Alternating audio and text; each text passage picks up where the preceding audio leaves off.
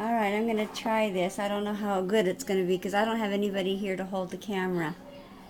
But this is Soleil, and I've got her hair pulled back.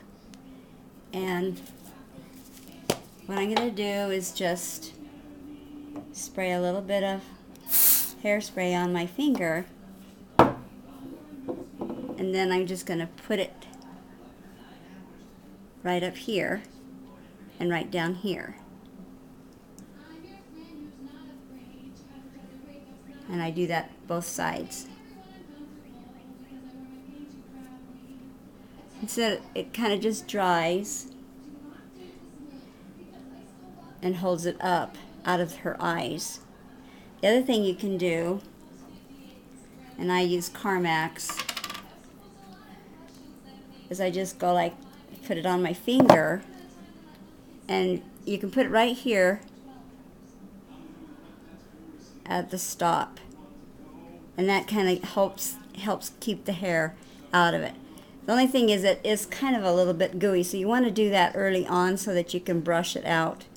And when you put this hairspray on here and here, it will dry, and you want to be able to feel it when you dry, but then just before you go in the ring, you run your brush through it. If you got one of those little Target brushes, you know, with the boar bristles. Can you stay there for a second there, sweetie? Can you put your head down so she can see? So you just, you know, put it like that. If you use a little bit of chapstick, the Carmex, it is a little bit sticky, but I don't know if I've ever noticed a judge noticing it or not. But I also put it here and here to just hold the hair down. And I know he doesn't, the judge never does that, but he might, actually you can't even feel it now. So if you just kind of put it in there early. When I'm grooming their hair, I spray the whole thing with hairspray. And I just keep the hair like that for until just before you go in the ring, and it kind of trains it that way. So when you, during the week, when you're, you know, just not showing him, you want to put it in two little ponytails back as far as you can.